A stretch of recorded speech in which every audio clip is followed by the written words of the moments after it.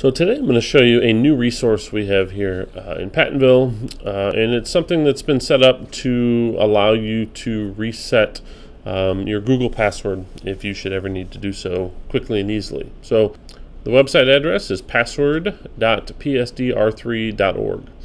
So if I go to password.psdr3.org, it looks like this. Now, first thing I can do from here is if I want, I could change my password. This works great if I know what my current password is and I need to change it to something else. You can change it at any time. Email address, old password, new password a couple times. A few things to point out. It is now an 8-character minimum. It requires an uppercase letter in there somewhere, a number in there somewhere, and a special character in there somewhere. So if you are decide to change your password, you got new requirements to make sure you meet, which might be different than the past. But the one thing I really want to point out that I'd recommend that everyone does is up here at the top. So there's a button up here that says question.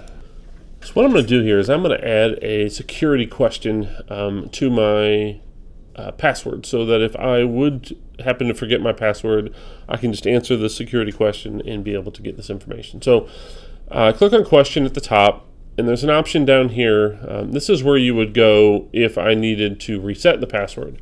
But since this is the first time we're doing this and we have not set our security question yet, I need to do that right here in this second box. So choose a question and answer it to reset your password. So I need to click and register and answer. And the only information I need here is I need to know my email address. I need to know my password that I currently use. This is why it's good to do this now while you know what that password is. And then here's where you choose your security question. So I'm going to choose what year did you graduate high school, and no judgment. Hit send. All right, my answer has now been registered. So now, if I would ever need to, I can come to password.psdr3.org, and I can go to question.